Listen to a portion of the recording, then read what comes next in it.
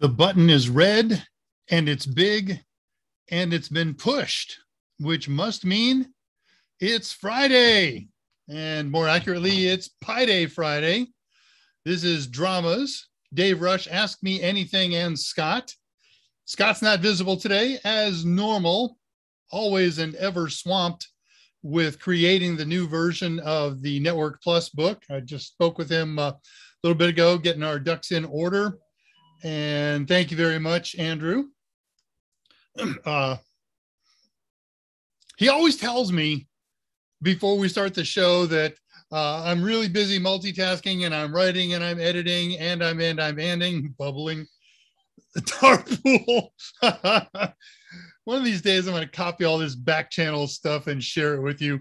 Anyway, Scott always says that he's very busy on the back channel and he'll be disengaged and distracted and won't have much time to focus on the front channel. And then he's always fully engaged. But today he assures me that he's got a really critical, time-sensitive project done.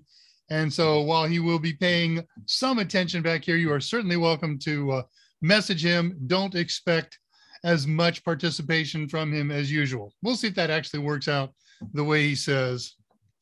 Hey, I've made some changes to my setup here.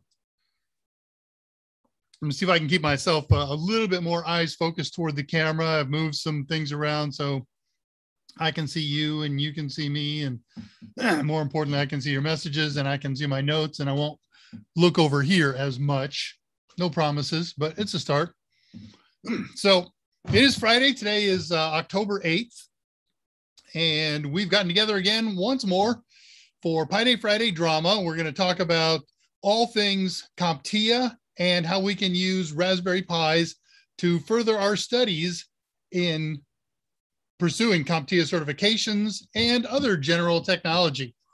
Today's project is not tightly tied to CompTIA objectives.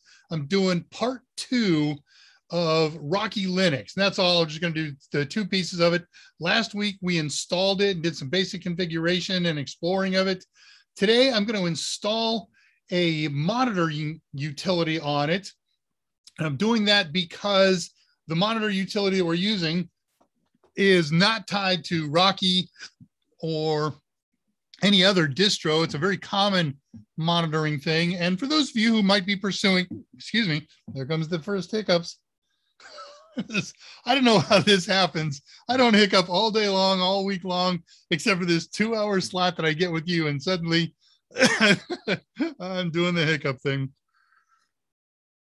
Anyway, for those of you who may pursue careers or jobs that require some knowledge of the Linux operating system, I take this opportunity to present things that you will be expected to know.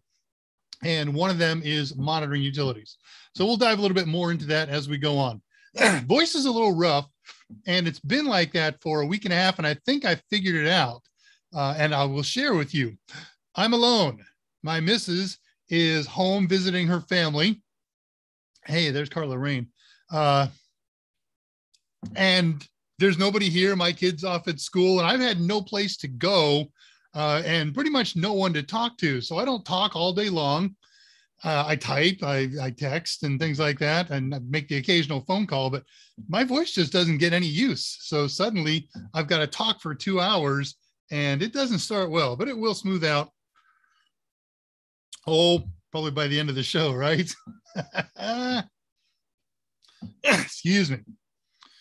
All right, so let's start with this, whoops, new notes kind of thing and see if I can kind of sort of look up toward you and, oh, look at that. I made some changes there and it's all gone.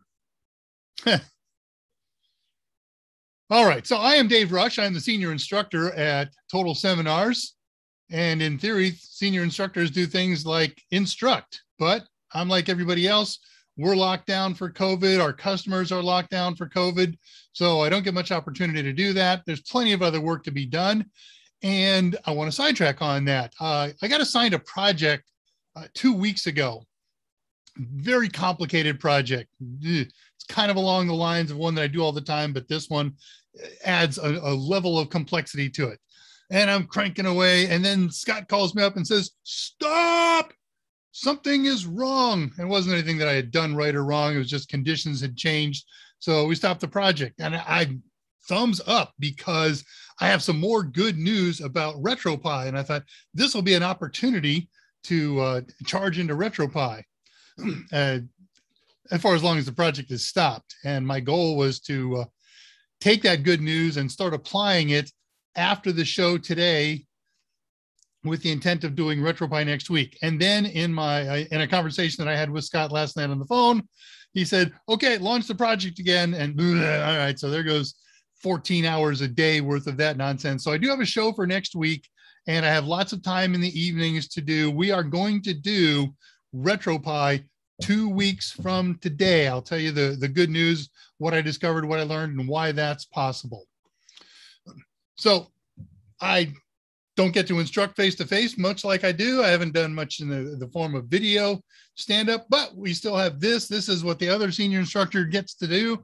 I get to join you for 2 hours a week and talk about CompTIA and Raspberry Pis and all things technical. Joined with me in spirit, if not in corporeal presence, is Scott Jernigan, senior editor, author, co-author, raconteur, bon vivant, and many other titles, musician, of course, LARPer, and so many other, is working the back channel. You may contact him. He will probably respond eventually. Don't hit him up for anything huge. The guy is really, really swamped. He's got a meeting seconds after we close this thing down, and he wants to get a document submitted between now and that meeting. And the document requires a fair amount of work. But many thanks to Scott, as always, for his yeoman service and his help. And I will try to request occasional help from him, but I'm not expecting much, and I can do it all myself. It just means a little bit of delay. And Scott is moderating. And this is, if you're paying attention, the 62nd in a series of weekly dramas. It's a presentation of Total Seminars done with the blessing of Mike Myers, president, author, and also many titles. He wears many hats, and that's literal, as well, many of you know. We meet here every Friday, 2 o'clock till 4 o'clock, give or take. And we talk about a project of the week usually, and other technology. Mike does 2 shows a week. Also, same channel, 2 o'clock, starting at about an hour, give or take. Sometimes he runs longer and does a full 2, sometimes a little short. But join us, please. And if you're enjoying the stream, give it a thumbs up underneath the streaming image of us. It helps other people find these things. They'll look in our indices and look for Raspberry Pi and DNS server. And hey, there's a whole bunch of hits on this one done by Dave Rush at Total Seminars. So let's go look at that one. And that's all we're doing. We're just trying to help people find really good quality information early in their searches. Hey, look at that. I mentioned it, and it already shot up by almost everyone here as thumbs up. You know what? I'm here, and I didn't thumbs up. Hey, there we go. We're only missing one.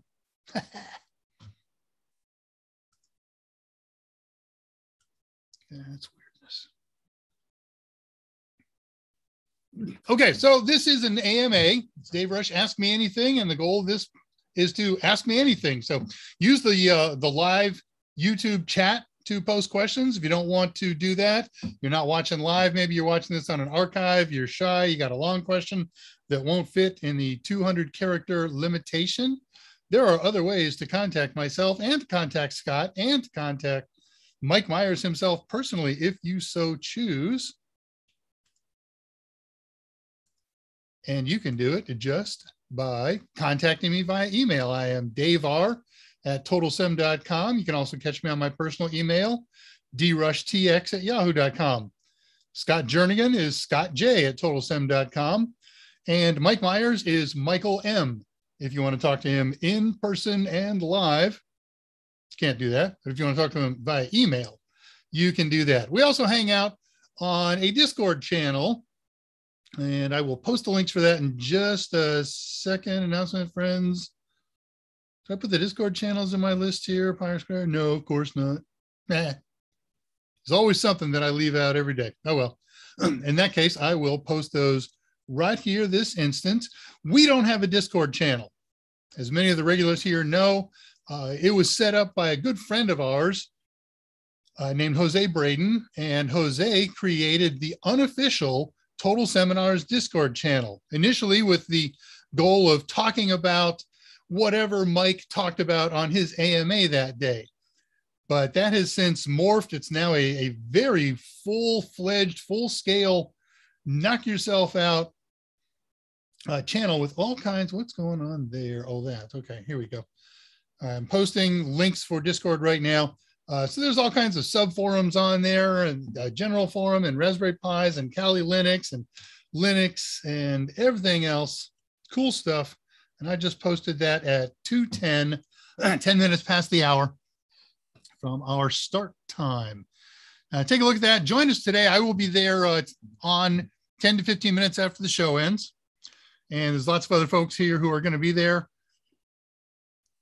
Many of us use mics and cameras, and we encourage you to do that. Come on, talk to us face to face and voice to voice. But if not, come on over and just talk to us on text, and we'll talk to you back.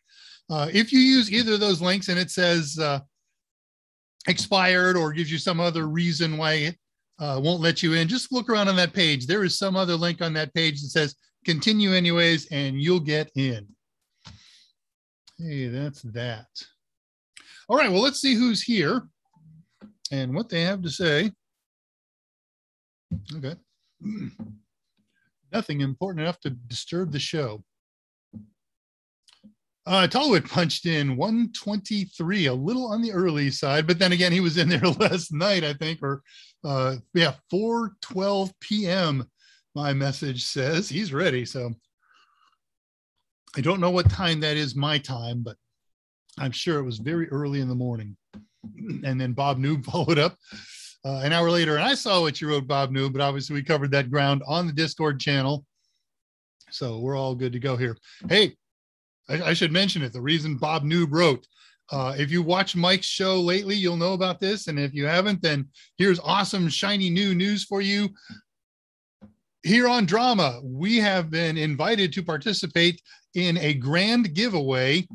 Mike will give away on each of his shows, and I will give away on my weekly show one, count them, one CompTIA voucher, good for any CompTIA test except CYSA. I'll do that as a contest toward the end of the show. I don't even know what the contest is going to be. I'll have to come up with something that's fair. No, I won't make you guess a number. That's just a royal pain, but I'll come up with something. I meant to put some thought into that yesterday, and I've been a busy camper, but we will be giving away a CompTIA voucher today. And there's a pile of rules. They're not real hard, but one of them is one winning voucher per person. If you won one in Mike's show, if you win one in Mike's show, you can't win one here, and vice versa. If you win a voucher, you got your voucher. Congratulations. Use it in good health. You cannot have another one. And that's just the rules of the game. We're flying blind here. There are questions that we don't have answers for yet. Some of you will find out those answers before we do when you get the voucher, but I'll explain more as we get toward that contest at the end. Oh, Andrew Hutz is here. Yo, Patricia Manusi, not Monsi. I can do that. I can't always pronounce every name right, but I got that one. Patricia and I have had a wonderful long back and forth last night and this morning on Discord. And join us over there. It's social as well as technical. It's a lot of fun. Alan Duggan's here. Greetings, mon ami. Tolowit is talking to Alan. Scott greets everybody 3 minutes prior to the show. It's drama time. Bob, do you keep this show running, all of this and Mike's show running all the time, just waiting to punch in? And it's so good for you. Let's see, everybody talking to each other. Avanet's here. Thank you, sir. Avanut. There we go. And people know each other. Why you snitch, Tolowit? Crazy homebody girl. Nice to see you, my friend, young lady. Mr. S, first winner of a voucher back on Monday's show. Yeah, I think you won on Monday. Yeah, you did. Yeah. Carla Rain is here. Hi, hi, hi, hi. I don't know if you know this. In Morse code, HI is how you send the equivalent of LOL, L or laughter. So it's did it, hi, hi. And it's funny because when you move up from Morse code, the Morse code is not required anymore. So everybody uses voice on ham radio now. But instead of laughing out loud and holding the microphone down, you say hi, hi. And that means you're laughing. Have a nut, Dave. That's why I would sing in the car on my way to work, clearing out the vocal cords. I should have been doing something today. My voice is a mess, but it's somewhat comprehensible, and I'm good enough with that. Andrew Hutz, Dave. My front intake fans sometimes struggle to initially get spinning, and I have to take the front panel off and give them a manual spin to get them going. No, WD-40 would not be a terrible idea, except WD-40 in and of itself is not the chemical of choice. The problem with WD-40 is not only does it have a petroleum content in there, it also has a wax content in there. When the petroleum evaporates, it leaves wax. So a silicone spray would be a better choice. That's just pure silicone or some other lubricant that doesn't leave a wax residual. And yes, I've done that too. Also, a can of compressed air may go a long way. You may have some dust in those bearings that can get blasted out. Oh, I dashed the retrobody dreams again. Yep, you've done it, Scott. But it's going to happen now. We have the tools. I'm so excited. Buy new fans. They are cheap. With pretty ardent and Noctua fan. Sure. This is not a paid advertisement. And I'm a this man, what's the term they use for that? This show was recorded before a live studio audience. Fans work fine. They just struggle to get going. That is not the definition of works fine, Andrew. Okay, I posted links for Discord at 2:10. I will be there today. I hope you will join us. Telewit. And by the way, if you're watching this on the archive, somebody's there all the time. Hundreds of people are there all the time.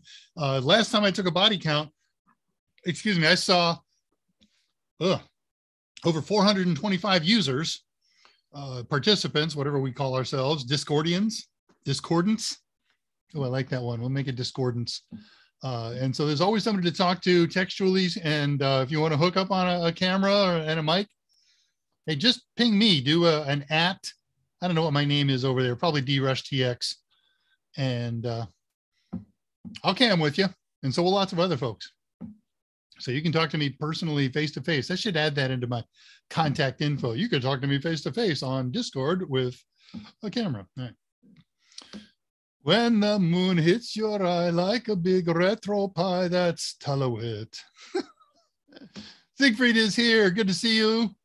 I've seen you on Discord lately. Haven't had a chance to see much on the show, so glad you're back in the fold. Yeah, the chances of winning a prize are very good today. How many people we got? It ain't many today. Oh, I don't want to do that.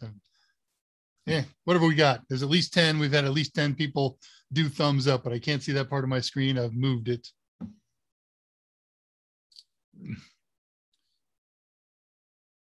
Bob posts messages and deletes them. Killing me, Bob.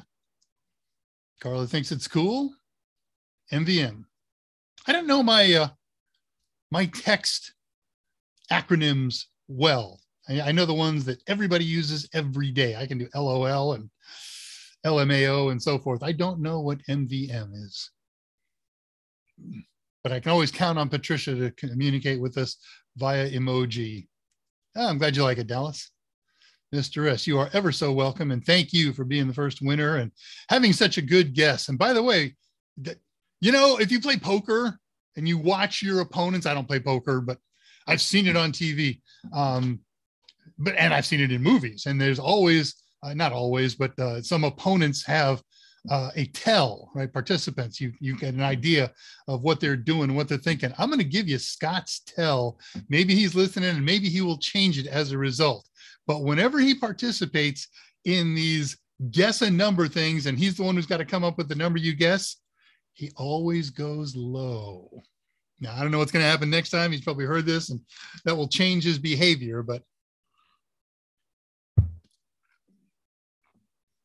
I can confirm it's drushtx. Thank you. Okay, so my contact information over on the Discord channel is drushtx. Thank you, buddy. I got ahead of myself, missed a couple, Andrew. An excellent, good to know. Glad I didn't use the WD-40. Yeah. And Rahabar Buyen,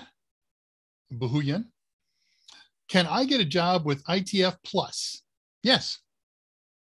The question is, what kind of a job? Remember what ITF, let's see, I will sit for the exam tomorrow. Any last advice? Now, if you're taking the exam tomorrow, you're done. Okay, you're done studying. It's now time to take a break, let it stew in your mind, and let your mind clear, get a good night's rest, and start up. Now, if you haven't taken any practice test questions and you're feeling uncomfortable about your knowledge level, spend a little time today finding and using practice test questions. We've got some lovely ones in our Total Tester product available at totalsem.com. And do we have a discount for ITF Plus bundle? I don't see one. Scott, that's not in the list, but that seems to me that, I don't know, poke in on that, Scott. Let me know if we have a bundle that qualifies for that 50% discount, excuse me, for ITF Plus. So your first question, can I get a job? Yeah, but remember what you've learned in ITF Plus. You have learned to be a user and you have been exposed to a broad amount of tools, right? So you learn word processing and databases and some SQL databases and some introductory networking and things like that. So you're not going to get a job probably doing first line support, tier 1 support. You might. It all depends on how much an organization is willing to do on the job training with you. But you know, if you want to find a job, maybe working in a as a I don't know, an assistant teacher or something like that in a school where you can help students learn how to use their word processors and their database programs and the things like that. That's a possible job. And anybody else, you got any ideas on what you could do job-wise? Oh, do this. Make sure you go to the job hunting sites, right? Linda and Indeed and Monster and Career Builder and the one that sends me jobs all the time, LinkedIn. And do a job search on CompTIA ITF Plus and see who's looking for employees who have the ITF Plus certification. NVM, never mind. Okay, thank you. Andrew, definitely not dust because this particular fan has been doing it since I bought it. Was so excited to finally have my PC built. Oh, I wonder if it's just old, then your bearings could be wearing out. Lube will help, but long term. Siegfried, I've been too busy for my own good. I've been feeling drained, so I'm taking some time to myself and get to watch the show. Outstanding. I'm glad you find the show relaxing. I do. Couldn't find a contrarian emoji. Miss Manusi today accused me of being a contrarian. There's probably some truth to that. I do tend to be a little contrarian, but only when I think I'm right and somebody should follow my thoughts and opinions. Dropping the gems. Yep. My dad used graphite powder, absolutely, to loosen up stuck car parts. Not sure if it's compatible with computers. It is not. Problem with graphite powder is it's conductive, but I'll tell you, it's magical stuff. I have, in my youth, done many a Pine Car Derby racer, and in my dotage have, oh, great. Thank you, Scott. In my dotage, I have helped many young people do Pine Car Derbies, and absolutely the lubricant of choice on axles in a Pine Car Derby car is Powdered graphite. Questions in the item are included almost completely with the book downloads. No value for the customer. Okay. Don't say that out loud. I'm so sorry, Scott. That'll teach me. All right. Always read the back channel silently first. Sorry. I'm an idiot and I'm okay. Oh, goodness. I haven't had a good laugh in a while. It's good to laugh at myself. IMSPAS. I like that. I came from a different industry to the IT field. That's a great thing to do, right? When you change industries, you bring a different mindset to your new industry. I saw that in aviation all the time. There was a percentage of the folks I flew with who had aviation degrees, but most of the rest of us did not. And so we would bring, especially it works really well to work with the aviation degrees, guys fun and women fun. They know a lot more about the aviation, the business side of it, how airports work and things like that than we do as far, except for, day to day, what I need to know, how to get into a spot, how to contact ground control and ramp control and things like that. But then we would bring to the party, additional information, in my case, about the electronics going on in the aircraft, about the physics of what's going on. And it opened up wonderful opportunities for conversation in the flight deck. We see a lot of people change into the IT field who come from music, who come from cooking, who come from library studies, who come from medicine, right? We see a lot of former nurses and other medical professionals moved to the IT world, and they're all melding this great information that they have. And that's how industries grow. Yeah, you get wonderful, knowledgeable, thoughtful people who are experts in the field, and they can come up with new stuff. But we call this disruptive technology, right? When you bring in something that's totally new and nobody in this industry ever thought of, and hey, wow, we can adopt that. We can adapt with it. Okay, did I rant? I love that stuff. Andrew talking to Avanut. Andrew, Telewit. I did announce the drama and voucher giveaway in the CompTIA Reddit channel again just now. Odds of winning might go down. Okay, thank you, Telewit. I didn't. I should have. I will add that in the Raspberry Reddit forums next week. Is there anything called cybersecurity insurance? What's your opinion about it? If there is, yes, there is. Does it go by that name? No. We call that mitigation, cybersecurity mitigation, and it's a concept you'll encounter in Security Plus and security that says how we can share risk.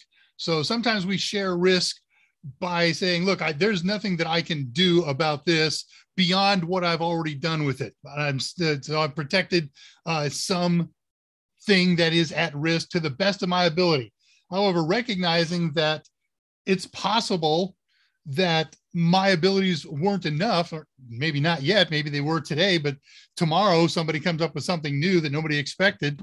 Yes, there are insurance for various types of cybersecurity, be it physical security, be it data breaches, things like that. So what's my opinion about it? I think organizations that need it absolutely could, should, would have it. It's appropriate and important in our world in 2021. When people say, says Bob Noob at time 225, you need to learn Linux. What do they mean by that? Do they mean you need to know everything in Linux Plus, or should I go deeper? It depends on your job, Bob, and about your career plans. I know you're a student right now and looking at your future. You have to be, if you're going to be in the IT field, aware of Linux, how it's used, what it's used for, and have some basic functionality in it. You need to know how to be able to log in, how to find a file, how to launch a program. If you're not going to be a Linux administrator, you don't need Linux Plus. You don't need a full certification, but you got to be aware of how to function in a Linux environment. You have to be aware, in my humble opinion, of understanding what Linux does and how it does it in the industry. Know that Linux runs the cloud, right? It runs all the cloud. All the AWS stuff is run on Linux machines.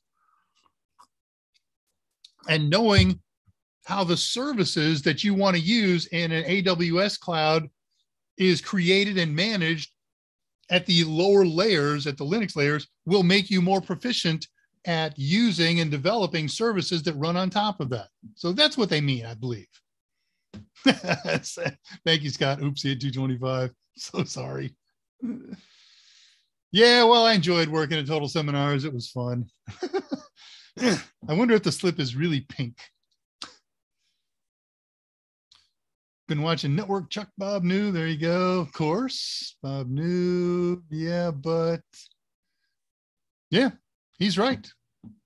Got to learn. You got to know something about it, and then depending on where your career choices lead you, you may have to know more.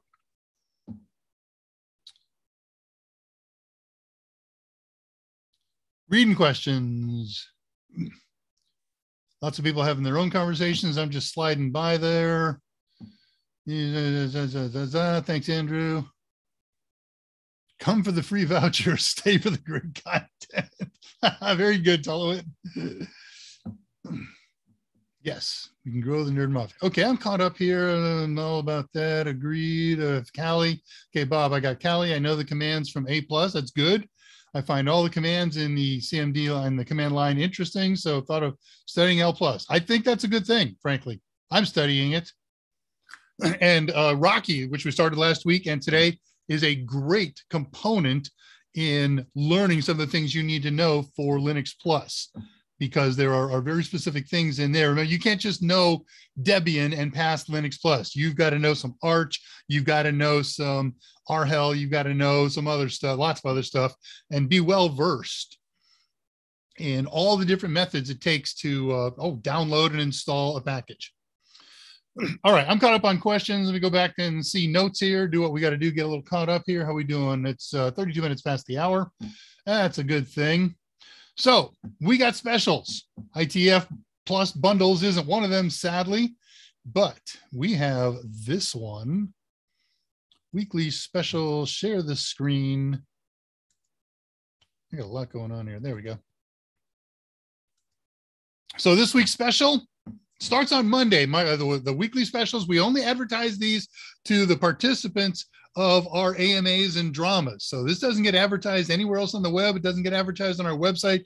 This is for you guys and you guys exclusively. So take advantage of it. Get 50% off our bundles. Bundles are comprised of an ebook and Total Tester for a particular topic. Our topics that we have these bundles available in include A+, Net+, Security+, Cybersecurity Analyst Plus, Pen Test Plus, and AWS Systems Architecture Associate. No plus on that one. You go to the TotalSem.com website, you load up your basket with loot, and you check out and use the code this week, Sputnik or Sputnik. And Scott just posted this same information at time mark 2:32. I kind of read that out loud, Scott, but I did read it first. So, and enjoy the bundles, enjoy the studying. You're basically getting two for the price of one at these prices at 50% off. So it's a really good deal. Our stuff is already the cheapest, and our Total Tester products, they are the best in the industry as far as I can tell. I don't want to get into my whole industrial rant on that, but I got a rant if you ever want to hear it. Reading my notes, good through this Sunday night. I don't know what time. Do it before Sunday and you don't have to worry about it. Do it before the football games start. A note on projects. I mention this every week and let you know if the project is specific to Raspberry Pi. Last week's was because we did a Rocky installation, Rocky Linux, on Raspberry Pi. So it seems kind of appropriate that you need a Raspberry Pi. This week, we're going to run a program on Rocky, and the program is not dependent on Raspberry Pi. It will run on every major distro.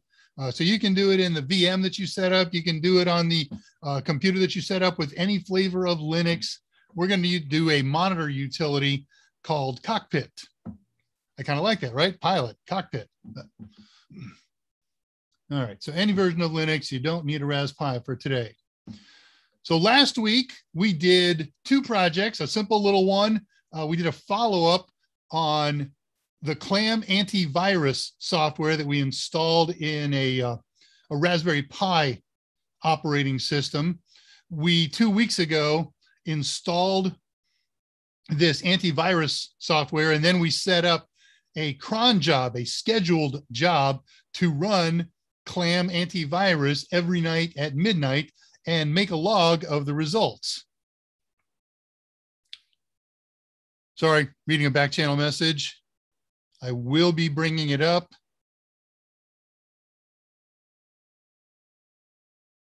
Okay, I'll do that. Person who just wrote on the back channel. Anyway, so we did a follow-up and we took a look at those logs last week. And then we did our primary project last week, which was to install Rocky Linux on a Raspberry Pi. Rocky Linux is a clone of Red Hat Enterprise Linux. Basically, there's 3 major flavors of Red Hat. There's Red Hat Enterprise Linux. It's a paid-for distro. And what you're paying for is the support. There was CentOS, CENTOS. That's the free version. It's the same software, but no support, so it's free. And because of some changes that they're making, it is being replaced with Rocky Linux. And Rocky is available for Intel and AMD boxes, but somebody ported it over for Raspberry Pi and other ARM systems. And RHEL, Red Hat Enterprise Linux, is the corporate Linux distribution of choice. If you're going to be a Linux system administrator, you're going to go into an office and you're going to find one of 2 distros there. One is going to be RHEL 8 and the other is going to be Ubuntu, and RHEL is the larger distro. And so that's why I explored this. I thought it was really cool. The fact that we could put it on a Raspberry Pi made it interesting and exciting for me. And after I put it on, I started playing with it. Oh my gosh, I love it. And that's why we're doing today's project. We're going to spend a second week here using Rocky Linux in the spirit of continuing to use our Rocky to use RHEL. We're going to install Cockpit. Again, it's available for every major distro. We're just going to put it on Rocky because I got Rocky and I've been enjoying playing with it. So we'll see what it is and what it does as we get to the lab in about 23 minutes or so. I'll tell you what I am going to do. If you want, I guess I should do this. You know, I keep a server with a document, with all my documents that I use for these shows. And I will post a link for that server. Scott, would you be so kind as to post the Pi R Square link? I'm posting another link. This is the tutorial that I used to install Cockpit on Rocky Linux. And this was really cool.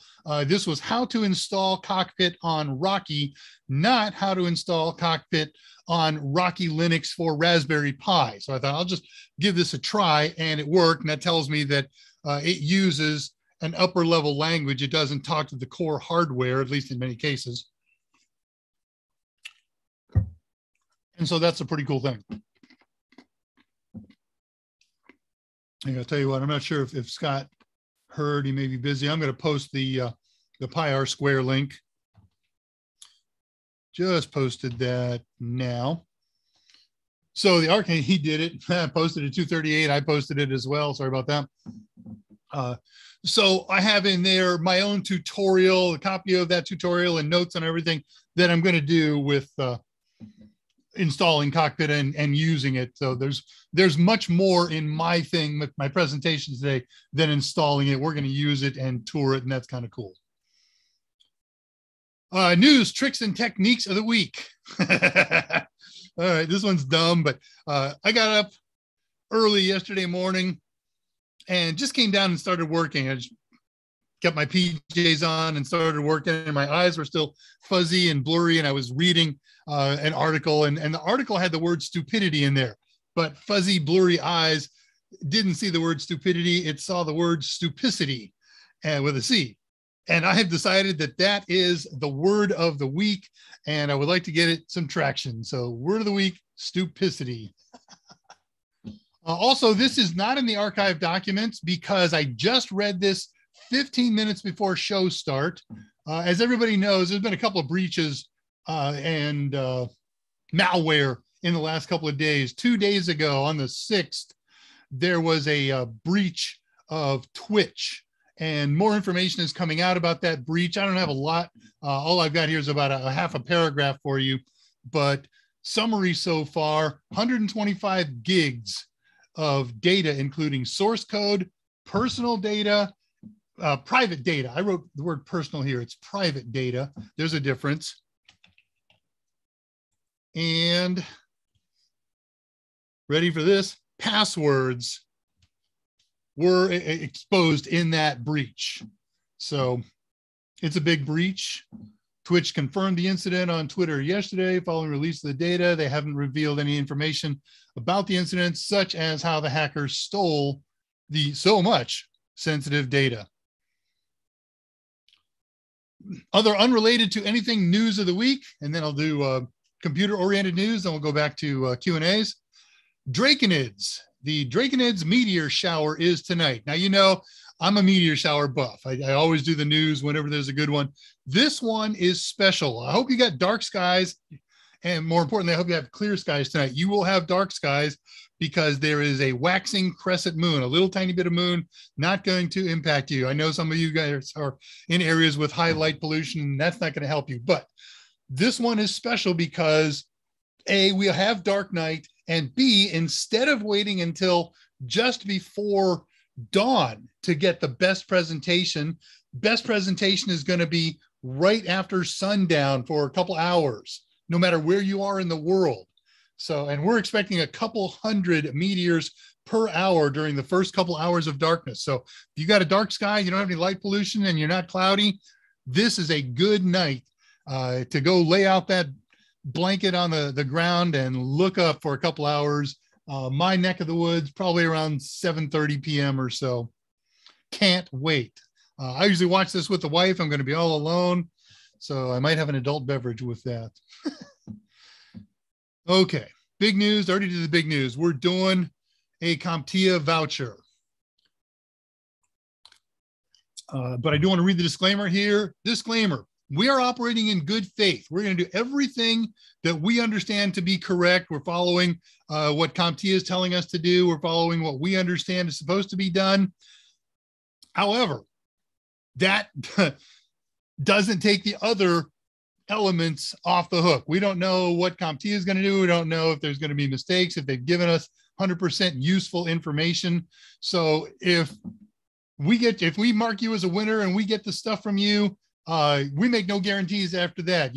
It should work, but if it doesn't, we guarantee nothing. We owe you nothing. So sorry about that, but world waits. And no, I don't know how long it's going to take for you to get that contact. We are reacting right away. As soon as we get the information from you that we're supposed to get, we pass it on to the powers that be, and then the ball is in their court. And again, they haven't told us how long they're going to take to respond. And when they do respond, they won't respond to us. They will respond directly to you. That's why it's important that you give a good email address. More information for that when we get to the contest later in the show. Other announcements? Let me throw this one up. Guest announcement, this one, share that. I'm doing this announcement every week for the next 3 weeks, if you include today. October 29th, right after the show, on the unofficial Total Seminars Discord channel, we are having a costume/fancy dress party. There will be winners. There will be a Raspberry Pi kit. There will be 2 other prizes. I'm thinking that I may push back my voucher that I'm allowed to give on that day instead of in drama as one of the prizes on the fancy dress party. So good reason to participate. And again, that gives us a nice big pool to participate since we've got 400 people on on Discord. The contest will begin at 15:45 and last for 1 hour. That means I got a typo here. This should be, no, I'm right. 15:45 to 16:45, 3:45 to 4:45. We're going to cut the show, drama show, a little bit short so we can start that early and people get in bed. Yeah. So the whole costume, the whole contest is best costume. Well, there'll be a first place, a second place, and a third place. And at the moment, the plan is first place gets the Raspberry Pi 4 kit. However, if I do the voucher is worth more. I may change that. So we'll let you know. And I don't know what the third prize is going to be. Total seminars, employees, you may, you must, you should participate. You are not eligible for prizes. And let me get one other thing ready to go. I got one other announcement here.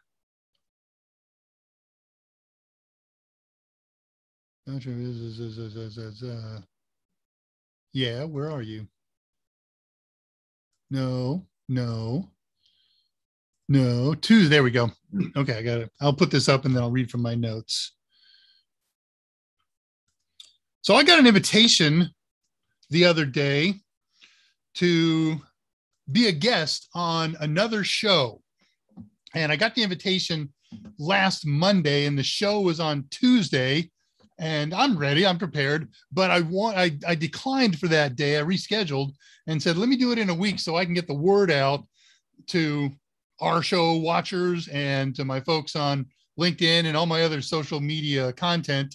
So what we've got here is a show called Amateur Radio Roundup, I think. It's primarily ham radio folks, but those folks are into computers and technology and broad-ranging topics, including things like Raspberry Pi. So they've asked me to come on, talk about our show, talk about what we do with Raspberry Pis. I'll probably have to talk a little bit about Raspberry Pis used in ham radio. And there are probably a lot of folks out there, but hey, join us.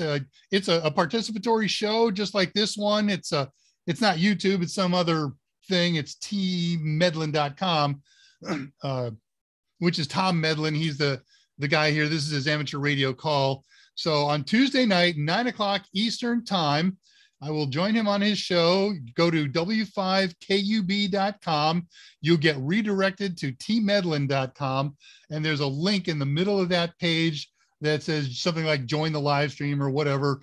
And you do that. And there's a little place for you to just create a username for that session. And you can participate in the chat channel. You don't have to register or anything like that. You can register if you want and have yourself a reserve name if you want to, participate all the time.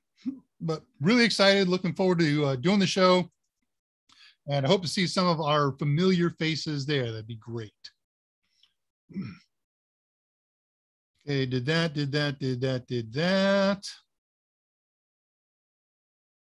Okay. I got one other useful piece of news. So I'm always working on trying to get RetroPie going for you. And I had a backup. I have a backup because this still isn't guaranteed to work. But I spent a little time one night, I don't know, on the weekend, a couple of days ago, whenever it was. And I found somebody who says they have a solution for viewing RetroPie over VNC. And that's the whole problem that we've always had here. I wanted to be able to show you on screen what you're supposed to be seeing on the RetroPie screen. And I had two alternatives. One is to say, just follow my instructions and then do it and you'll see it. And the other would be to pull up another camera and point it at my Raspberry Pi screen.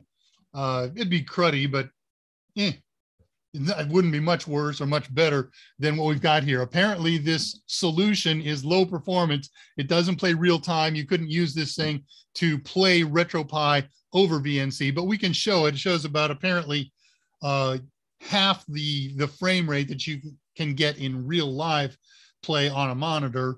And there's about a half a second delay or so, but it's enough that if it truly works, we can do everything that I want to do. The installation is really, really simple. I could cover that with you in 5 minutes. The challenging part is, and it's not even that challenging, but adding ROMs, adding games to the thing. That's not well documented everywhere. And I've got all that done. My presentation is written. It's ready to go. It's all just been held up by not being able to show you. So we do this, and this is what you see. And so now, assuming this works, then I can accomplish that. And if it doesn't work, then I will use one of the other two methods. I'll either just say, okay, type this in, now look on your monitor and you'll see something really cool.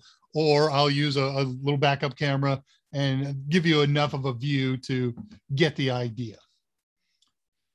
Okay, resource archive is up, and that's everything. I don't have any questions from last show. Here, I got 10 minutes before I got to start the thing.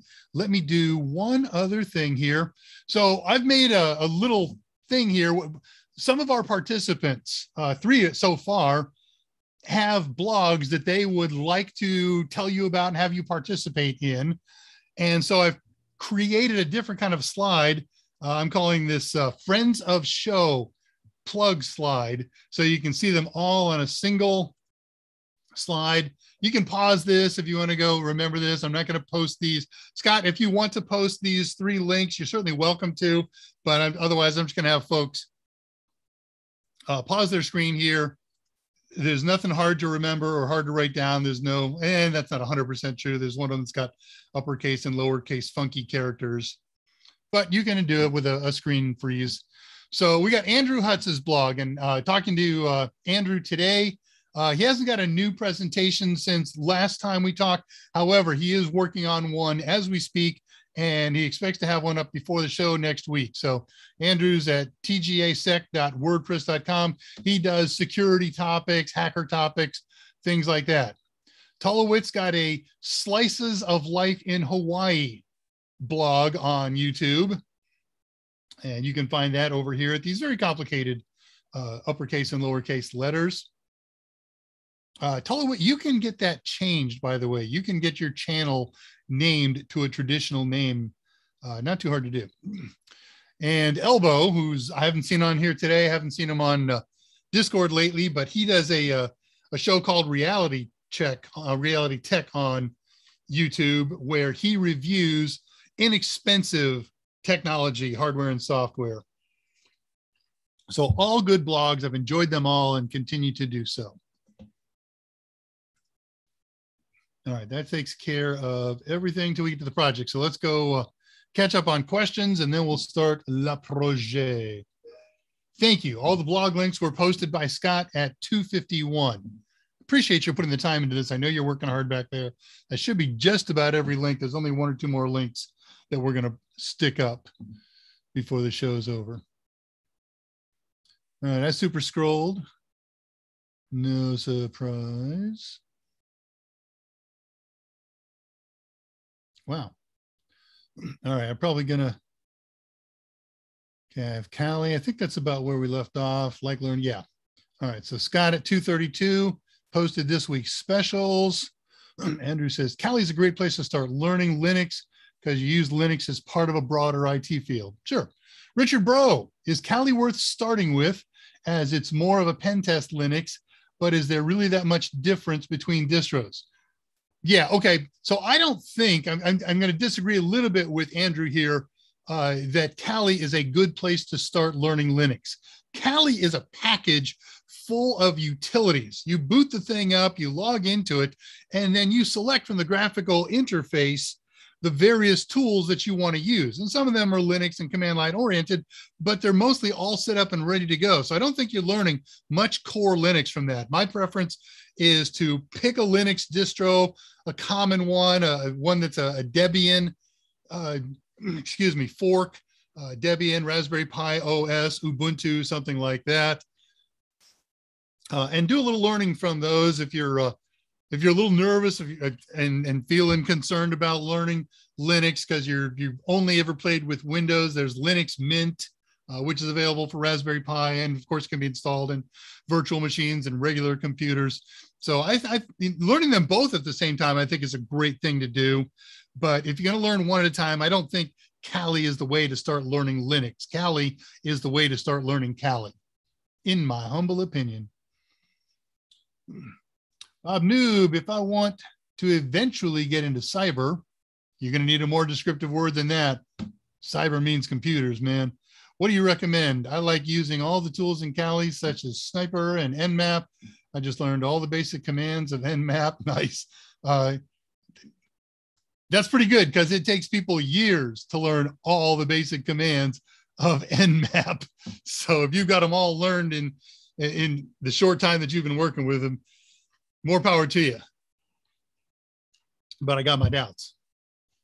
So I don't know. What do you mean get into cyber? Be more specific here. There's pen testing. There is cybersecurity analysis.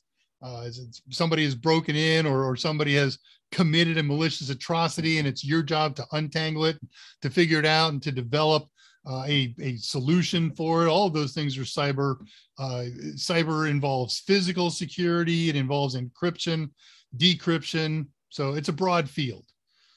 My recommendation is learn foundations, learn A+, learn Net+, take Security Plus, because you will be exposed to many of the cyber fields, and that you can use to find one that you like.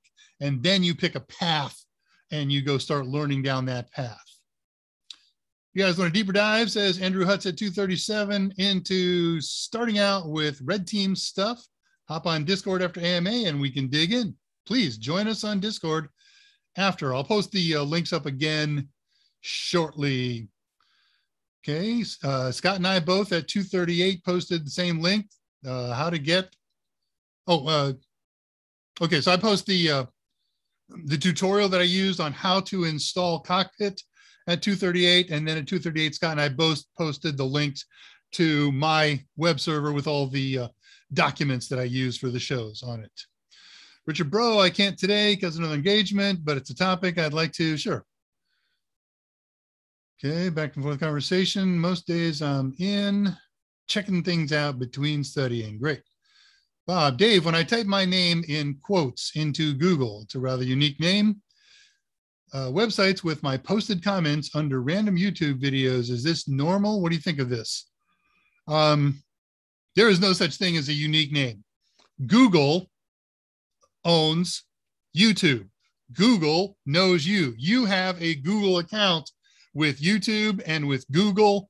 And if you got an Android phone with that, they know your name. They will sub and or provide alternative names in that kind of stuff. So what do I think about this? I hate Google. I hate their intrusiveness. I hate the fact that they suck so much of our personal and private information. And we're stuck with it. You know, don't use Google anymore. Don't use YouTube. But there you go. Sorry, man. Yeah, I know. Scott's got a light pollution problem. Can I put pass since I already won? I don't know what the contest is going to be. So sure, you can put pass. Richard, good chance I'll take you up on that. Okay, a Kali Discord would be nice too. We have a Kali sub forum in the unofficial Total Seminars Discord channel.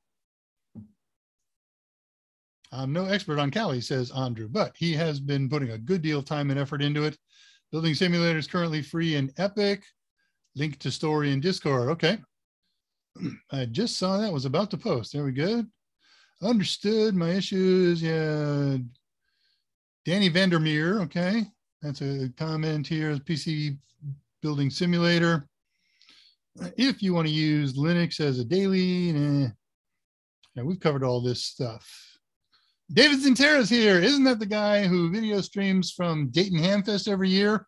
I'm going to Dayton this year. I canceled it last year. I will be there. If you're a ham and you're going to be there, let's arrange a meetup, bud. But you're extremely new to the field, still trying to get through CompTIA 3. Okay. The trifecta, we call that, Richard. And it's a good thing to do. I'm still enjoying Windows 11. I posted I didn't post a link anywhere outside. Apparently, AMD CPUs running under Windows 11 are running 15% slower than Intel chips. They promise a fix.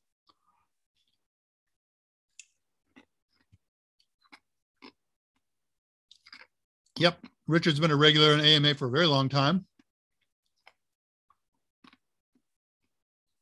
Scott posted the links for the blogs that I posted up there for Friends of Show at 2:51. Reading questions here. It's an old YouTube channel. Okay.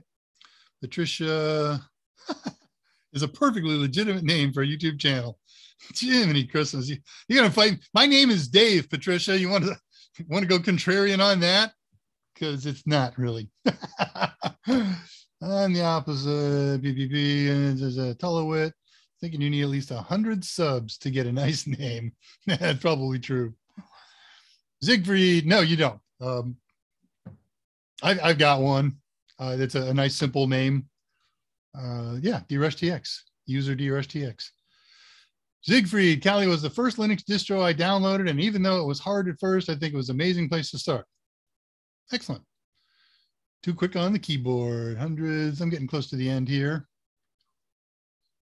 Pen testing. I did owned up to my post. Comments. And reading.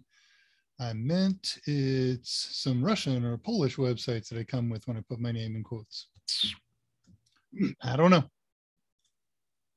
Yeah, I saw the 50% slower thing. If a patch speeds me up more than it is now, I'm stoked. Okay, I am caught up on questions at 3 o'clock. That takes us to the hour. And let's start a project then.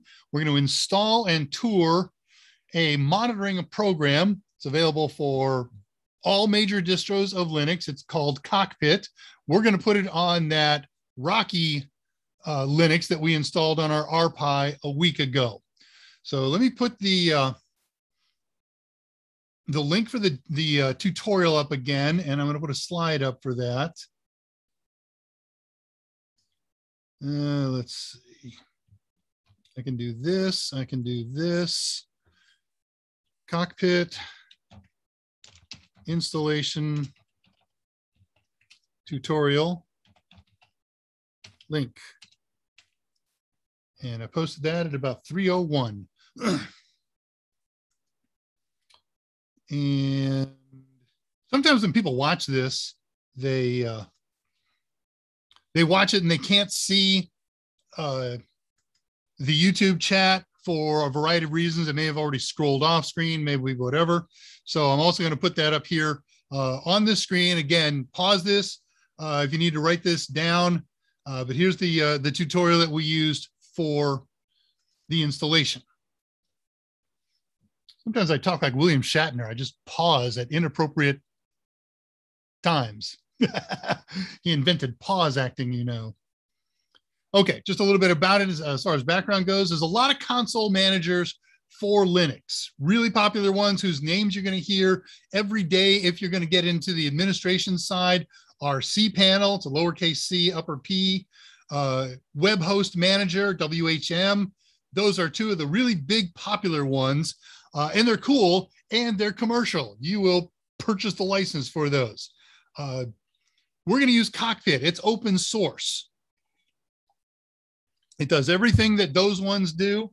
Doesn't have the big name, doesn't have the degree of support. But if you're doing small to medium-sized network, it's fine. There are lots of folks out there doing large networks. We're going to do a very small one, one machine. And it doesn't monitor networks. It monitors the machine. And that's the other problem with cPanel and WHM and things like that is you got to buy a license per machine that you're monitoring, or you buy a site license or whatever. Here you can put Cockpit on all your machines, open source. So available, let's see, you can access all major functions. It's available for all major versions, including Ubuntu and Raspberry Pi and Debian and Red Hat and its derivatives and plenty of others. Officially, the version of Cockpit for Rocky that's running on Raspberry Pi is called Pi Cockpit, PICOCKPIT. But whatever, it installs like a dream. Let's see, I've been enamored with Rocky Linux for the last couple of weeks, so we're going to install it on that platform. And here again, another good reason to install Rocky, because you get to learn Red Hat Enterprise Linux concepts, and it installs the same software as Red Hat does. 99% of the time. But of course, it's agnostic. It runs happily on x86 and AMD-based and ARM-based versions of Linux. That's cool.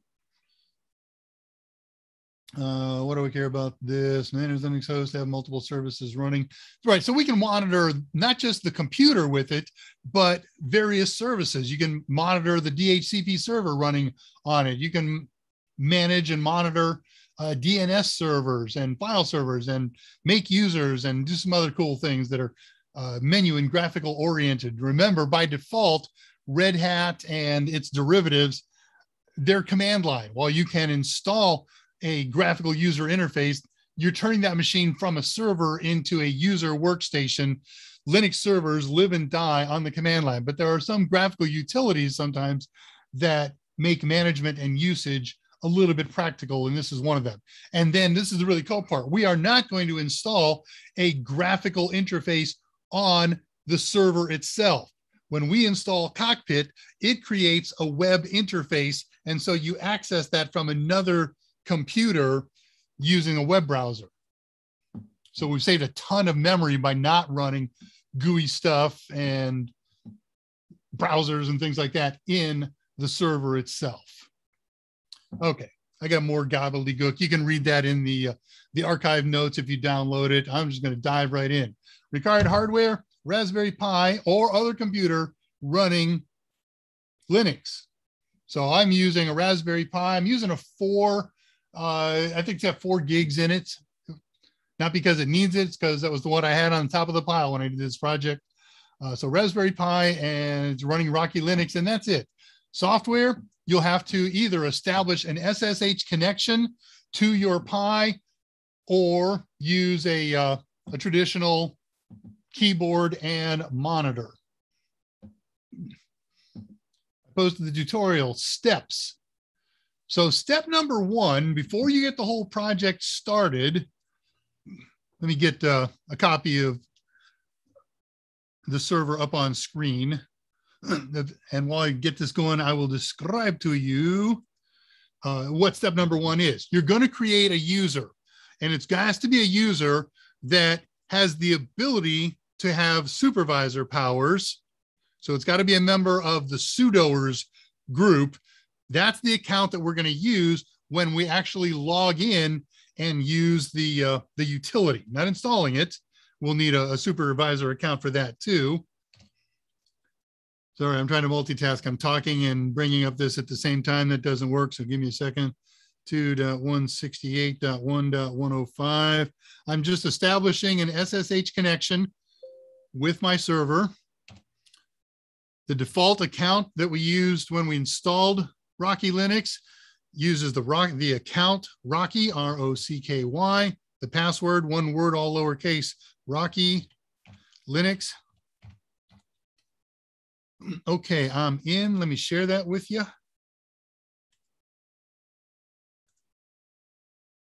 Now, I've already done a lot of this stuff, but I'll do some more, and we'll have to do some faking. What are you doing there, Goober?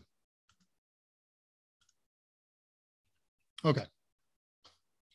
So the first step in this process, how am I going to do this? All right, just focus on that. You're going to see my head looking in the wrong direction. Sorry, but one screen, one camera, everything is here and there. So to make a user account, and this is about the same in most versions of Linux, we sudo user add -m-g. Those are going to make home directories for us. And then M is going to make home directories. -g is going to add the user to a group. So you don't have to do that after the fact.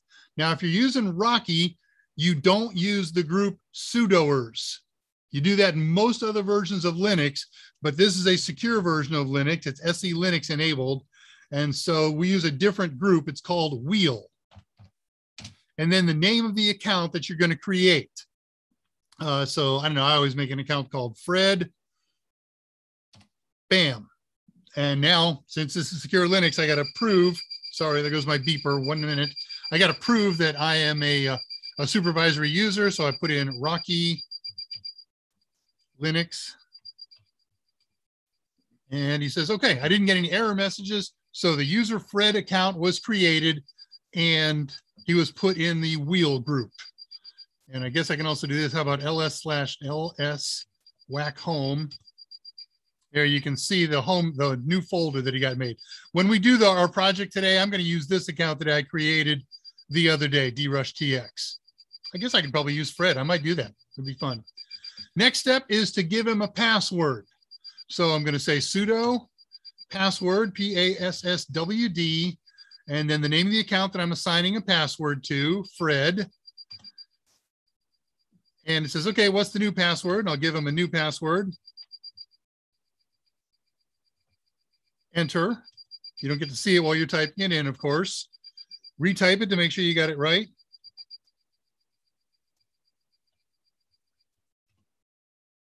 Okay, I got it typed in correctly. So Fred is a potential sudoer.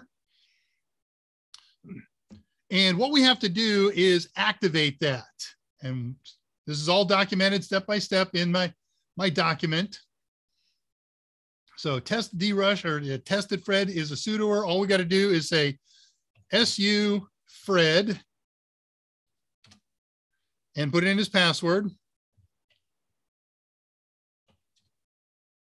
And okay, I'm able to act as him.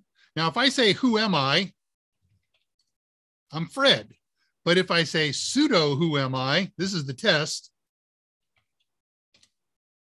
It says where you are. Oh, got to prove it. I got to put in Fred's password here.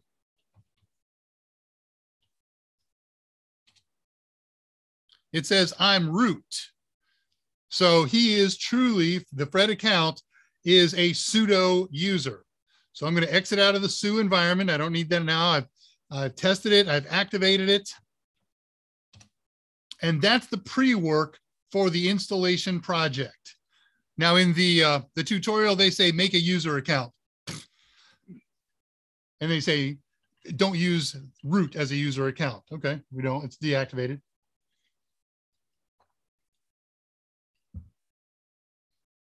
All right, now we're going to install Cockpit.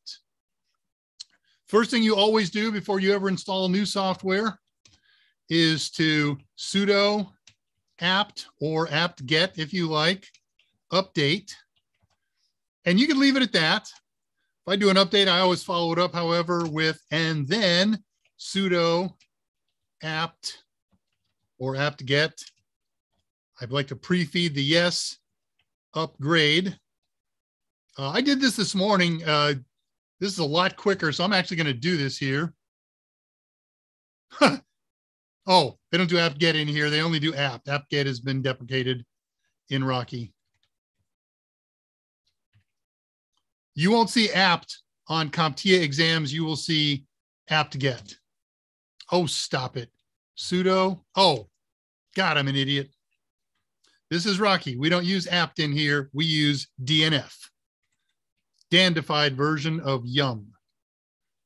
DNF. Okay. Upgrade. Sudo DNF update and sudo DNF -y upgrade. Here we go. Buzz, buzz, buzz, grind, grind, grind. And I shall read my notes. Hey, it's done. Because I've updated it recently, and it's not like Debian distros where they have to go through a lot more garbage to check updates. Of course, there's also almost nothing installed on here, so there's not a lot to check. Okay, the process to install it, it's already installed, so I'm just going to type the command, and I'm not going to hit the enter key here. Is very simple. It's sudo DNF install Cockpit. I don't have to install PyCockpit. This is just Cockpit. The project is called PyCockpit. And I'll hit the enter key and it'll do buzz, buzz, buzz, grind, grind, grind, and it'll be done. And then there's only one more thing that we need to do. And it's just a couple of lines. And that's, I want Cockpit to launch every time I boot this thing up, right? So we're going to use what's called the system control utility, we'll say, and again, I'm not going to hit the enter key on here because I've already done it, sudo systemctl start cockpit.socket. So that's going to start it exactly as it says. Actually, this is what puts it in the startup process. We hit enter. It takes about 1/10 of a second, and it says, okay, you're done with that. And then it's not working yet. We're not running cockpit yet, so we've got to do one final command, and that is sudo system control enable cockpit.socket. We hit the enter key on that, and now it's enabled, and it will launch every time we boot up this box. So one thing we can do and hit the enter key on is to confirm its status. Use the system control command again, sudo system control status.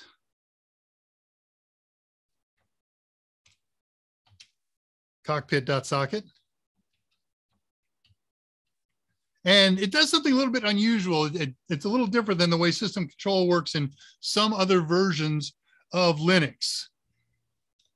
He reads the status like a text file with a text file displayer. So it says, okay, there's 10 lines in here, and I'm not at a prompt. In order to get out of this thing, you got to use the Q command. Just hit Q, and okay. So we can see Rocky Pi system. It's been started, and it's listening, which means it's enabled, and it's listening on a particular web socket. Now, it's working, but this is Rocky. And that means there's a firewall that doesn't allow anything to come through. So while I'm going to use a web browser on another computer, when I try to get to the web server on here, the firewall says no, because this is secure Linux, and the firewall by default says, I block everything. So this is all in the tutorial. Again, I've done these. So until we get to status, I'm not going to hit the enter key. But what we're going to do is we're going to say sudo firewall -cmd, stop it, -- permanent. We're going to make a permanent entry in the firewall. And who, permanent, yeah, I spelled it right.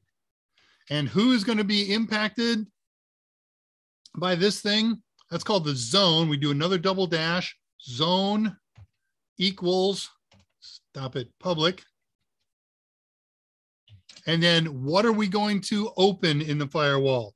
--add -service equals cockpit. Enter. You can copy and paste that from my document. And when we hit the enter key on there, you won't see anything. And the entry will have been made in the firewall. However, the firewall only gets read when it boots up. So we either have to reboot the machine, or we can say, hey, dump everything that you've learned about the firewall and reread it and re-implement it. So that's what we'll do. We'll say sudo firewall -cmd -- reload. We can do that right now. It won't hurt anything. And that says dump what you've learned about the firewall in the past, read the firewall configuration file now, and implement whatever's in there. Success. So if I want to see what's in the firewall, sudo firewall command -- list -all.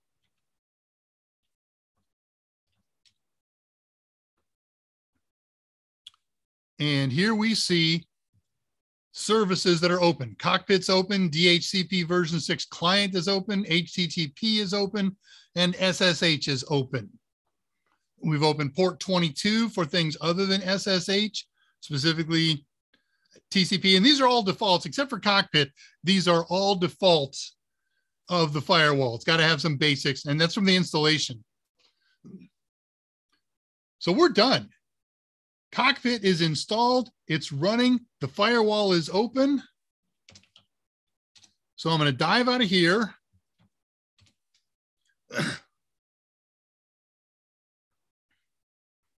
I got to update a screen here that's not going to impact you. You know, when I do this stuff, my monitor screen winds up about 2 minutes behind. So I want to get caught up with everybody else. And now what we're going to do is we're going to go open up a web browser. And let's do a fresh one and let's try Fred. So I did discover one thing that didn't make me happy. Okay, there's a fresh browser tab. Let me share that with you. If this chokes, then I'll go back and use the other one, but I'll show you what I had a problem with. Yeah, come on, anytime you care to. I have so many things open.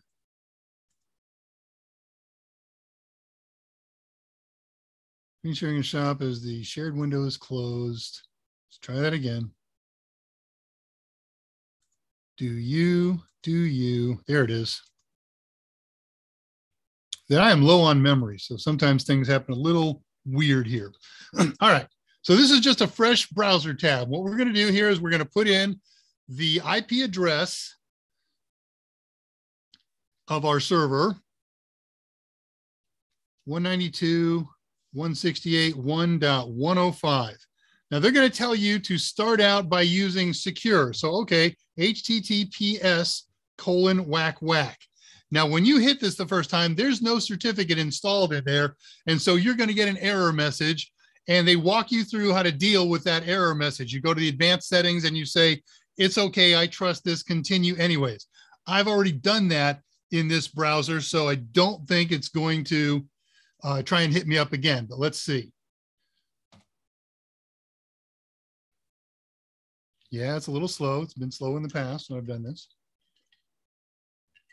Oops, forgot something. Let's try that again.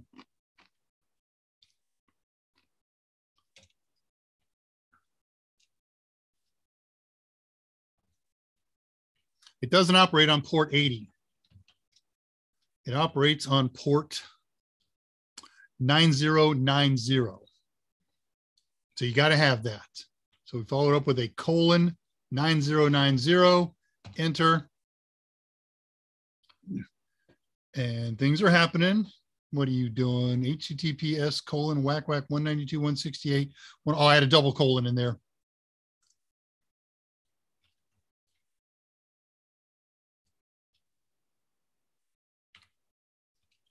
:9090 https://. All right, ready? There we go. So I got a not secure warning here. Again, the first time you do this, you're going to get an error message. Now, here's where I had problems the first time, and I still have a little bit of problem with it. I'm not sure what the cause is, but we're going to put in the name of an account who has the ability to be a supervisor. So I'm going to put in Fred here, and I'll put in his password. And we hit login. And it goes buzz, buzz, buzz, grind, grind, grind. Yeah, okay, so it's done this to me in the past. And so what I've done here to get past it is to just hit the enter key on that box a couple of times. There we go. And it finally brings up the screen. All right, so that takes you through the tutorial. We added some stuff in front on how to make a user account. Then we did the tutorial steps, and then we've logged in to monitor. Cool, we're in good shape. It's only 23 minutes past the hour. This is gonna be a quick thing. We're gonna tour this for a few minutes, talk about some cool things, and then we'll show you how to add some things in here. That's also documented in here in my archive documents. So we're starting out on the overview page. By the way, don't use the back arrow here. If you do, you get logged out and you have to log in and start again.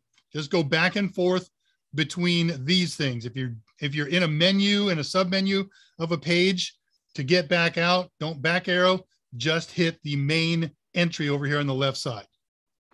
So first things first, it checked. It did a sudo DNF update and says, hey, you're up to date. I've checked your operating system revision. It's up to date. I get real-time information on how busy my CPU and RAM are. And these are information that are available from other utilities. This utility just puts them all together and makes it easy. What happens if we take a look at details and history? Then we get more details. We get a little more history. So to go back, so this thing says it's missing a module, a package. And I'm going to show you when we get done, pardon me, how to add that package and any other packages that you want. So I'm going to go back to overview here, get back into the main page. System information. This is a GUID number. This is a universal GPT number. And it's been up and running for 6 days since the last time I rebooted it. Which, yeah. I wonder why I rebooted it. I rebooted it a day after we were done with class last week, but it must have been for some, oh, I know what it was, because I was having problems with that login thing and I thought rebooting might solve it. Okay, you can change the host name on here. This is how I changed it from its default. I don't remember what the default was, something generic, localhost. No, it wasn't localhost, but it was something like that. So I changed it to Rocky Pi and gave it a descriptive name. I can join a domain here. We got to install some other stuff. You got it. You can read most of this stuff. I'm not going to describe all this to you. How about the hardware details? Instead of installing one that was customized for ARM, I don't get every piece of information here, but it does say, oh, you got a Broadcom CPU in here, and you've got some kind of serial bus controller, no information in memory. How about the logs? So there's logs happen all the time. Every time I log into this thing, every time I install a program, every time I make a user, that's part of secure Linux, that gets logged. And there's more logs that I can turn on and turn off. And this thing knows all the default locations for all these standard logs. So I can go and read them from here instead of go hunt them. I don't know, Etsy logs / whatever is where the clam AV log is. But this thing looks in Etsy logs and says, here's all the logs that I found. Take a look at them. What's going on with networking? So I'm using a hardwire on this thing. I don't have my Wi-Fi turned on. WLAN is inactive. We can turn that on from here. We can turn it on through all the other methods. But here we go, real-time information about what's going on, transmitting and receiving through my network interface. This one is the only one going on. This dev WLAN, that's a virtual interface. There's network logs. I can enable or disable the firewall from here. I can add or remove rules from firewalls here. That's cool. Oh, look at this. This is built into Rocky. You can create a virtual machine right here. The ability to make virtual machines is native and inherent in Rocky and RHEL and CentOS and Fedora. I'm not going to make a VM right now. I want to make new accounts. I want to delete existing accounts. You can do that here. Maybe I get rid of that drush account. Oops, let's go into him. I can change his password. I can force him to change it, her to change it. I can lock it. I can give him SSH keys so he can get in. I can give him a full name. That's Dave Rush. And I could delete him. Yeah, where's my save? Enter. Okay, he's created. Back to the main menu. And then finally, services that are running. Not finally, because then we got to look at the tools. Not going to look at all this stuff, but I am going to look at two. And we'll have plenty of time after this to do contests and answer more questions and have a little fun. Okay, take your time, read all those services, because there's always a lot of services going on in a Linux box, not just the ones we set up. And again, remember, this isn't Rocky exclusive. This is Ubuntu, and this is Debian, and this is Raspberry Pi OS, and. By the way, let me see if I can move this. Up here, you see this administrative access. The account that I'm using has administrative access, and therefore this utility has administrative access. You could use one without administrative access. Things that I can do up here with my account, and just pick languages, provide my own SSH keys, log out. Okay, so there's all my services that are and aren't running. I can enable or disable services. I'm not going to read them all to you. This isn't a class on services, but it's fun to experiment with. Be careful when you experiment. Do a backup first, because some services, once they're disabled, they don't get re-enabled by default when you reboot. They're permanent. I want to go down here to applications. These are the tools. By default, there's no applications installed here. So I installed a Manage Virtual Machines application. And I want to talk about how you can add other applications. Oh, I guess we can go look. And that's why the virtual machine thing worked, right? It didn't work until I added the appropriate support package. Okay, cockpit project, install the VM, yeah. Okay, so we want to see other packages that can be installed. Excuse me. And what I can do is open up an SSH session, or hey, there's a tool down here to do that. So cool. I'll just use the terminal session here. It's using the Fred account, log in as sudo. So to find out what applications are available, I'm going to do a sudo search, sudo DNF search cockpit. All of the packages that are available for cockpit are titled with the beginning word cockpit. Whoop, got to prove I'm allowed to do this. Fred's password. Enter. And now he's gone out to the repository and it says, I found everything that has to do with cockpit. And the installable packages are the ones that are .noarch. And so there's a composer. Can create a GUI for use with cockpit. Do my own GUI here. I can deploy developers, tools, and guides. There's the one that I had to install for making virtual machines, and so forth. So I'm going to install a package here just so we can see how that process is done. It's really simple. This thing has a container manager called a pod manager. And to install it, all we're going to have to do is sudo DNF install, and then the name of this thing, podman.noarch.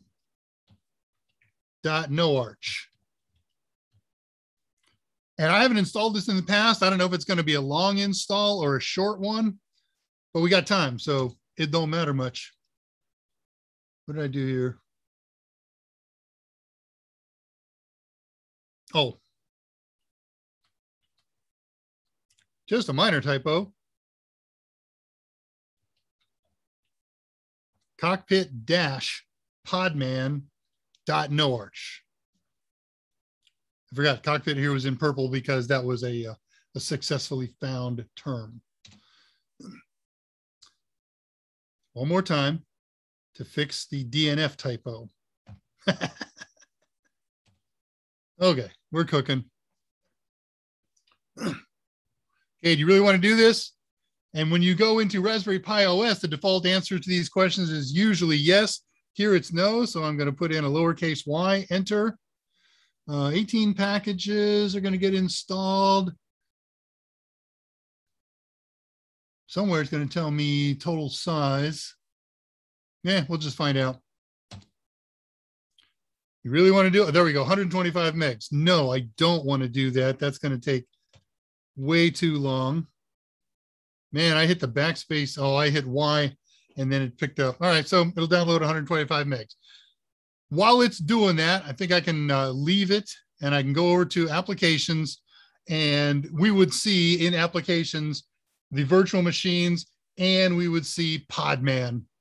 So I'm done with that. I'm just going to let that thing run itself and it'll be there. There's diagnostic reports. There's a kernel dump. SE Linux, that's secure Linux. This is where you enable and disable features of secure Linux. And so you can do that there. What do we got here? Page unresponsive. Wait, yeah, it'll work. Some of these things take forever. And then software updates, that's like doing a sudo DNF update and sudo DNF upgrade. So that is Cockpit. Cool utility. Keep waiting. There we go.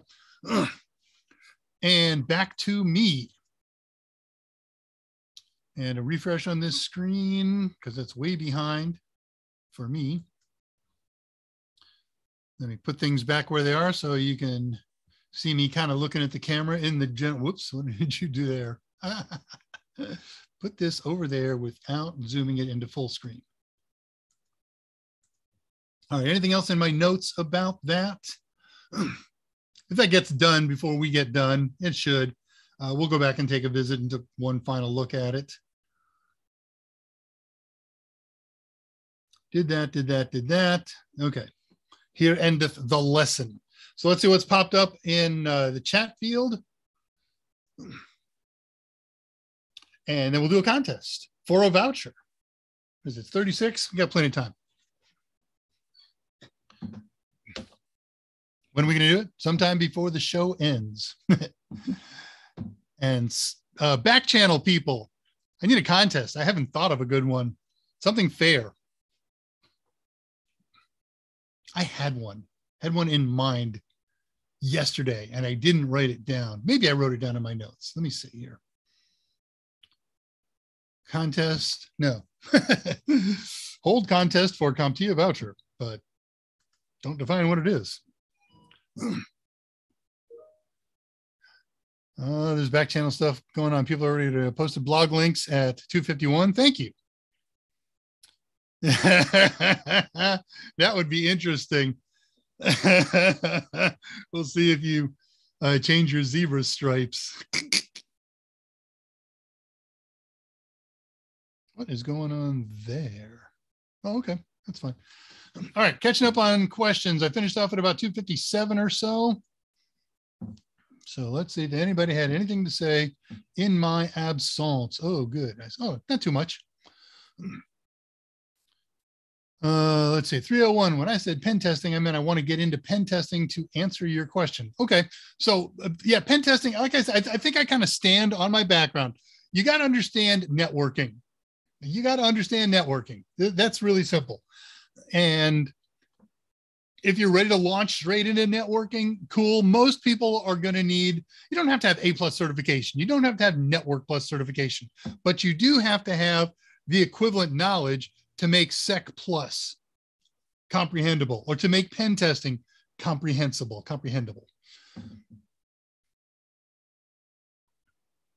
And then you dive into pen test. And if what I would do is I would look up, this is, okay, how to describe this. Look up pen testing certification path. Now, becoming a pen tester is not about collecting a pile of certificates. Being a pen tester requires having enough knowledge and information to learn, and then to join an organization that will teach you. Maybe it's a formal educational institution. Maybe it's an on-the-job training organization, something like that. But, you know, I've got 35 certificates all the way through Pen Test Plus and cybersecurity. Hire me. Cool. How much hands-on have you had? Well, I built a lab in my basement. No, we want people that can learn and will understand hands-on in the real world implications of what they're doing. And when you go in to a customer site and they say, what are your credentials? I got 10 certificates. Yeah, but who have you worked for? What have you done? What have you learned? What have you caught for somebody? How did you help them fix it? I have 10 certificates. Okay, so look for education and information and have the appropriate foundation in order to pursue that. Yeah, start with Andrew. Start with Andrew Hutz. He's deep into it at both levels. I lost internet connection 5 times within 5 minutes. Well, I'd count that as an average of once per minute. Is it your ISP? Is it your modem? Is it your computer? Have you rebooted your computer? Have you rebooted your computer? Need sleep. Okay, I am root. I lost internet connection yesterday morning. I fired up my machine and I had the globe symbol where my network connection was, but everything was working. It was weird. And actually, that happened to me a week ago too. I rebooted and the problem went away. And so, all right, something's funky going on my machine. I got too much stuff going on. I rebooted and the problem didn't go away. So I have my Ethernet connection attached to a USB dongle. So I unplugged the dongle and it went wonk, wonk, wonk. And I waited 10 seconds and I plugged in and it went wonk, wonk, wonk. And I totally lost all internet connection. I had the globe symbol and no internet connection at all. So I went poking around back there and the Ethernet connector in my dongle was just hanging there. So put it back in biz. I almost always, for me, except for that time when we had the IP address conflict, when I have something wrong, 9 times out of 10, it's a physical layer problem. Read more questions. Do double colons require dual colonoscopies? Why do I read your questions out loud? Hey, Sarish, nice to see you, my friend. Shreth. I'm going to go with Sarish Shreth. I apologize for mangling your name if I did, but I bet I'm 80% there. Sharish, can you make course on cybersecurity for beginner? We have, no, that doesn't make sense. Sarish, cybersecurity for a beginner doesn't exist. Cybersecurity is a course for people who have background in networking and security. So we have a couple of different courses. We've got a Pen Test Plus course available on Udemy. Just look for Pen Test Plus and look for courses that start with the title Total. We also have Cybersecurity Analyst, a CYSA course. But no, it just doesn't make sense to have a CyberSec course for a beginner. You've got to have foundation. You could take a college course that leads a college curriculum that leads to a degree in cybersecurity. You know what you're going to start out with? Math and English. And then you're going to start with how computers work. And then you're going to work your way into networking. And then you're going to work your way into aspects of security and so forth. So, and in 4 years, 2 years, if they have those degrees, then you can call yourself a cybersecurity specialist. So sorry. What if the VM has a different IP address than the host? It should. Remember, a virtual machine is a computer within a computer. It doesn't know that it's a computer within a computer. It's a computer. So there are 4 ways to set up an IP address in a virtual machine. One of them is NAT. That has a little artificial NAT router in there, and you give it an IP address inside the virtual machine, and it converts it to the address of the host machine, which then uses that on its regular network and its outbound network. You can bridge. A bridge says you're going to create a unique IP address, and it will use your physical network interface card, but it will generate internally a virtual card. But it needs to have a unique IP address. It's a unique computer. Not going to get into the other two methods. They're unusual and esoteric. Who said that?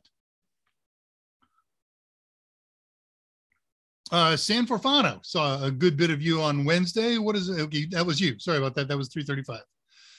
Andrew, if I don't know it, I'll find out for the person asking. Bob Delawit.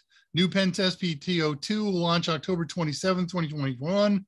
And we are, I'm told that we are working on a PT0002. I don't know what its status is, how far along it is. Bug bounties and CVE is a great way to attend. Okay, so that's one aspect of CyberSec is pursuing bug bounties. What is the Discord channel link? Scott, have you posted that? Yes, you did. Scott posted the current Discord channel links at 3:43.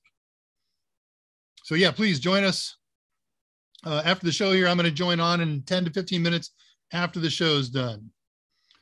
Jason Helms, done with work? Man, you've been a busy guy. We've been in touch a lot lately, so that's good.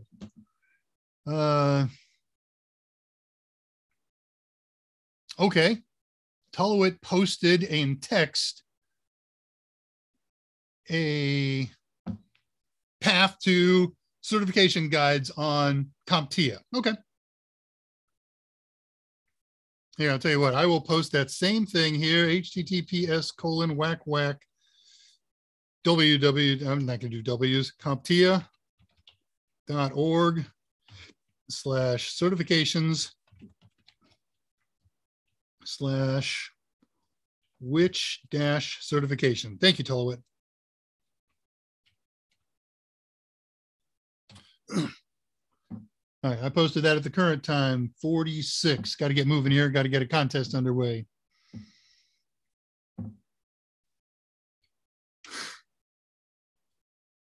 Jason Helms talking. Jason Helms passing 344. Yes, Patricia Manussi is Patricia Grace. We all know that. Let's go. Yeah, you're in time, Jason, to participate in the voucher contest. That's awesome. You got a headset, Patricia. Good. We were talking about that on Discord last night. Kraken was a little more than you had in mind, so you got a Logitech headset. Cool. SOC analyst is a good place to get your foot in the door for CyberSec. Okay. Browse Best Buy. There's my link. And very good. All right. Caught up on questions. It's 3:46. Let's talk about a voucher contest. So first thing I want to do is put up information. Is the RPI Foundation charity business both account? We can do that in a second. Tuesday guest announcement, friends install cockpit voucher. There we go. Okay, I have a slide to show you. And the slide is, if you win today, you're going to send an email to Mike Myers himself. He's the interface, okay, to our contacts at CompTIA who are doing this. So you're going to send it to Michael M at TotalSem. You're going to identify yourself, what's your real name and what's your YouTube name that you use when you won the voucher. So you got to provide the winner's name, the winner's email address, the country where you're going to take the CompTIA exam. These are good in any country that you can take this stuff. So that's cool, right? And Canada and England and I don't know if there's Pearson VUE in Bangladesh, but if there is, the voucher will be good there. Now, I don't know this. I would include one other piece of information, and that is what exam you intend to take. But I don't know if that's necessary. This may be a global voucher that when you register, you decide at that time, I think I'm going to register for the whatever. Now you can't, they're good for any exam except CYSA. I don't know the rationale behind that. There it is. And if you have already registered with CompTIA for other exams, use the same name and the same email that you're registered under. Okay, I got a question here that I want to answer. The question is Raspberry Pi Foundation a charity or a business or both? So let me answer that with, and then we'll dive into the contest. Raspberry Pi Foundation is the charitable arm of Raspberry Pi, and the sales arm and technical development arm is called Raspberry Pi Trading. And interestingly, they just I'm sorry, Scott. I thought that was a question that you pulled from somebody. That's twice, man. I am just totally off. Okay. All right. I'll try this one. This is Harry. This is going to take research here. I'm going to give 4 minutes from the time I answer the question for somebody to come up with this. The problem with this is if you don't come up with this, we don't have, no, you know what? I'm going to stay on as long as it takes. I won't shut off until we have come up with a contest that somebody can win. Okay. So Raspberry Pi Foundation is a registered charity. It's registered in England and in Wales. And what we want to know is what is their charity registration number? Okay, that's the contest for today. The charity registration number of Raspberry Pi Foundation in England and Wales. Man, what a contest.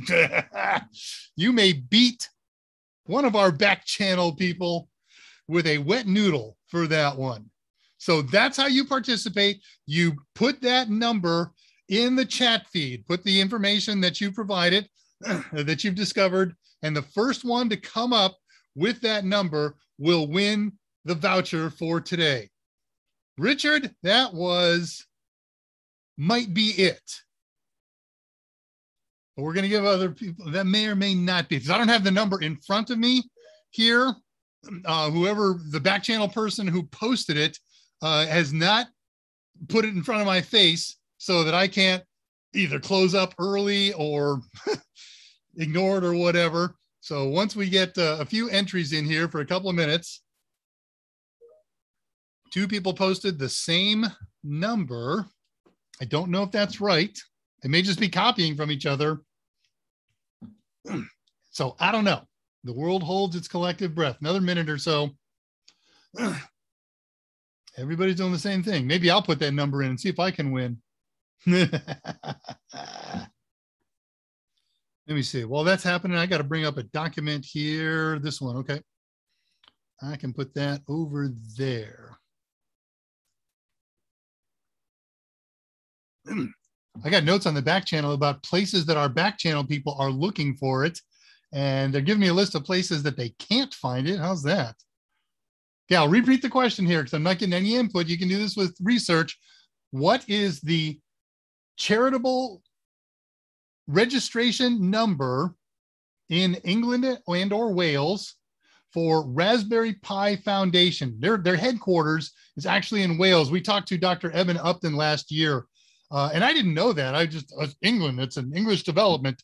No. The factory's in Wales and his offices are in Wales. So seriously, we got 3 people trying this out of 16.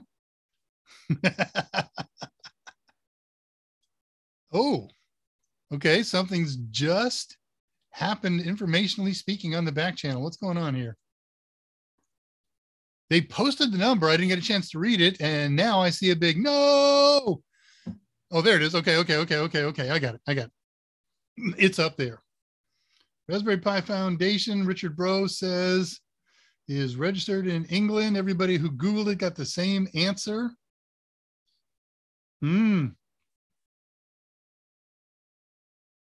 Okay, so the way this works is, I'm going to look at the number here in a second, is not only the first person to come up with the answer, but the one that appears first in my feed. You guys will get different lists, and somebody will appear different first in your list than mine, but I got to go based on mine. So I'm looking here at the back channel, and I see the number 1129409.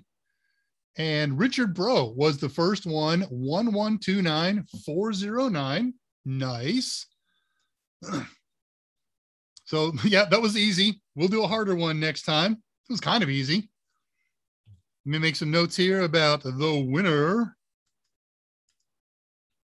And then I'll put that slide up again on what you have to do. Today is 10/8.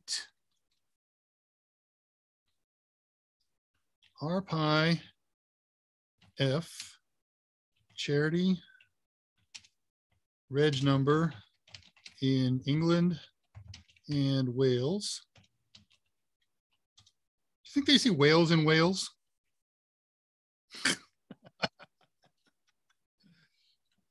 I never looked at that up. I wonder why Wales is named Wales. All right, saving that. Okay, Richard, bro, let me repost this. What you need to do. Oh, it was on this slide. So you're going to send an email to Michael M at totalsim.com. And I'll put this up for you to see and share. Put this, and this, share. Okay, send an email to Michael M at totalsim.com.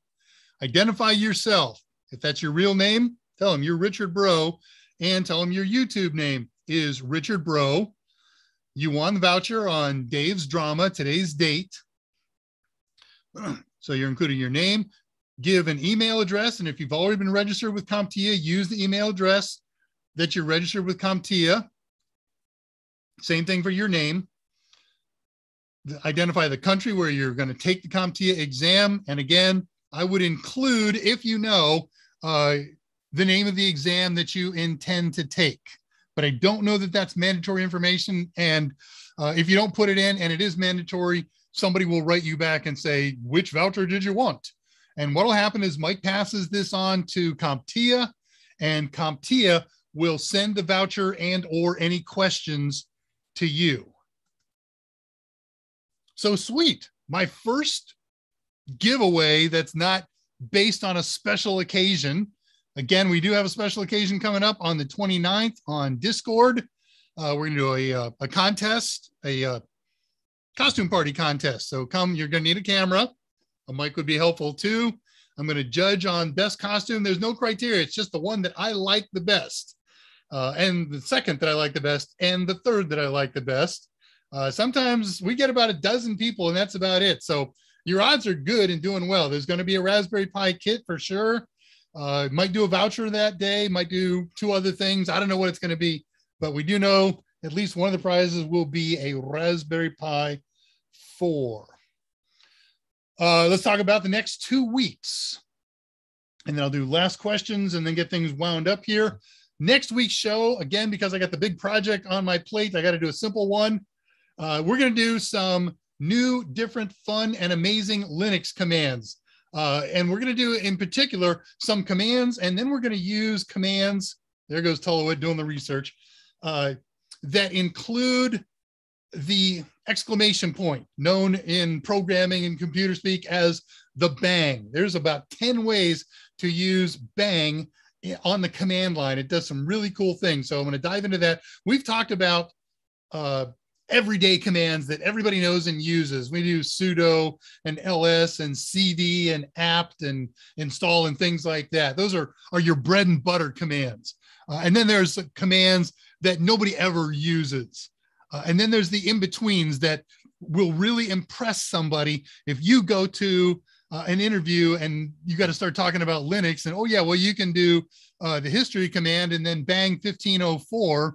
And when you explain what that is, some of them are going to say, you know that? That's incredible. You will know that. Okay. So that's next week's show. And then the week after that, RetroPie. Mike has his normal show on Monday, no specific feature topic. Look at last questions here. Let's move this over here and then I can read it because I like that stuff.